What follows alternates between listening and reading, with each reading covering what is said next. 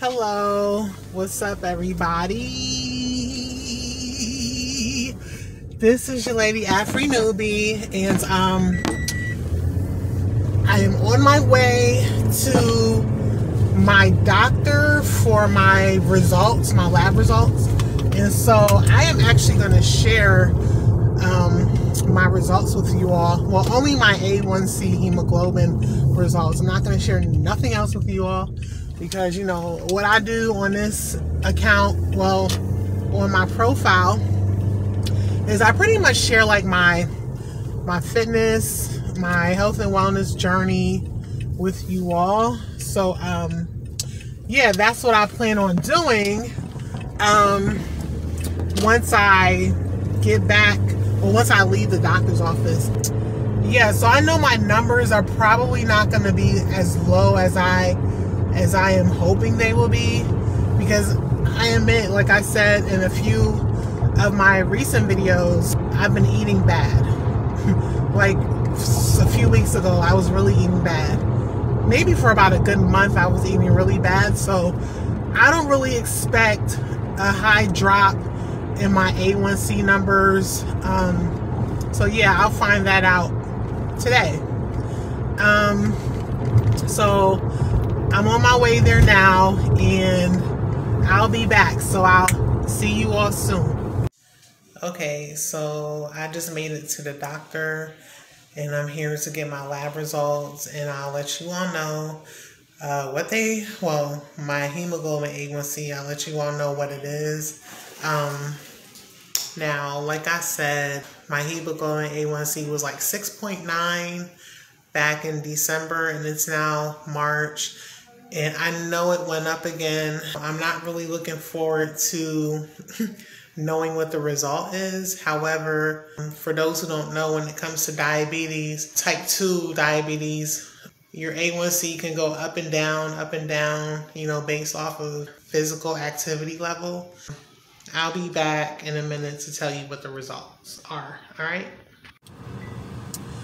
All right, I just came from the doctor, and I finished up my appointment. I'm gonna go ahead and discuss what he said about my lab work. So right now my A1C is 7.8, and it was 8.0 back over the summertime. I was in a hospital like around December of 2020, and my A1C dropped to 6.9. So it went back up, and you know, I'm upset about it, but I know everything that I did as far as eating out and lack of physical activity, it's just all my fault. It's really all my fault. And you know, I know that I have this eating problem. Okay, I know that I'm addicted to food. And he told me that I need to go on a super low carb diet. He basically told me not to eat any carbs, but I have to eat some type of carbs, because when I went to a diabetic educational class, they told me that I need to eat low carbs, and I need to track my macros, my carbs. I'll read the labels of these nutrition facts on, you know, on these labels, but it's like sometimes I do it, sometimes I don't. I'm learning to not buy packages with labels on there, trying to eat more of a natural type of diet. So, you know, I slack off when I go to fast food restaurants. He told me not to go to not one fast food restaurant at all. He said, don't eat fast food.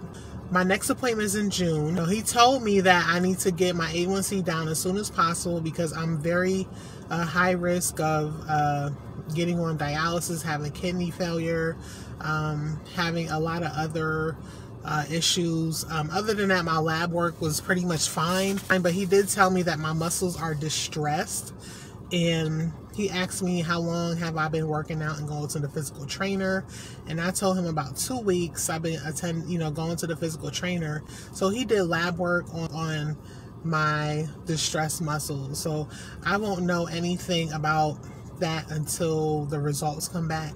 He said he'll call me over the phone and let me know what the results are. He also prescribed me, well, not prescribed, but prescribed iron pills for me to take because my iron is low. He told me I have fatty liver. With me knowing that, it makes me feel scared.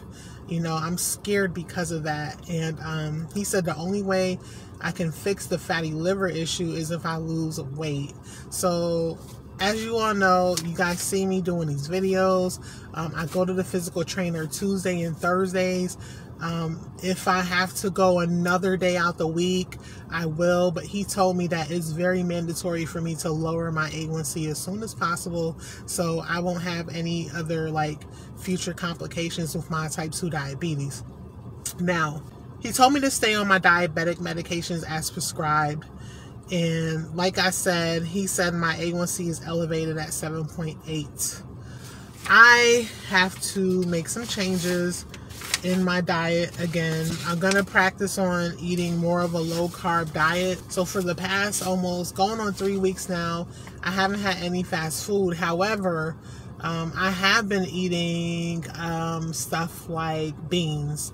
He told me to stay away from beans, but you know, that's like a low glycemic type of food, beans. However, he basically said if I eat low carb, I need to eat a really low carb diet and nothing else.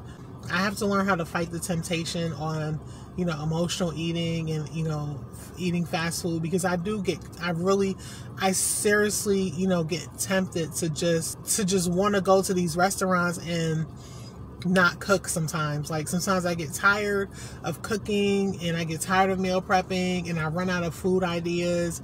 And since I've been diabetic, my cooking style hasn't really been the best. Like I like foods with carbs, seriously. And so I've been buying, bread. He did tell me to buy like whole wheat bread instead of the white bread, which I don't even eat like that. Like I usually eat whole grain bread, or I'll eat like whole wheat sometimes. So I don't have a problem with eating bread. He told me if I eat bread, eat like one slice of bread, which I actually do now. And he said if I decide to eat pasta, make sure I get whole wheat pasta and not the white enriched flour, the pasta that's white. So I have to stay away from that. So I just want to share my results with you all. I have them right here. Keep following me to, see my progress. I'm going to work very hard for the next 3 months to lose as much weight as I can. And like I said, if I have to go to the personal trainer 3 times a week, then that's what I have to do. But he told me it's all about my eating. He told me to eat better, basically, and stick to a very low carb diet. And I mean, I pretty much know the rules when it comes to this diabetes shit. Like I've been a patient with him since for 5 years now, 4 to 5 years now. And he actually told me if I don't get things straight, I may not be one of his patients anymore, because he said he feels like I'm defeating the purpose of, coming there and having, these bad results now. Yeah, that's pretty much what he said. So he's a really good doctor. I would hate to get another doctor and start all over again with a new doctor. I'm gonna go ahead and end this video. And like I said, if you're interested in following me and this is your first time watching any of my videos or watching this video, feel free to give me a follow, and I will talk to you all soon.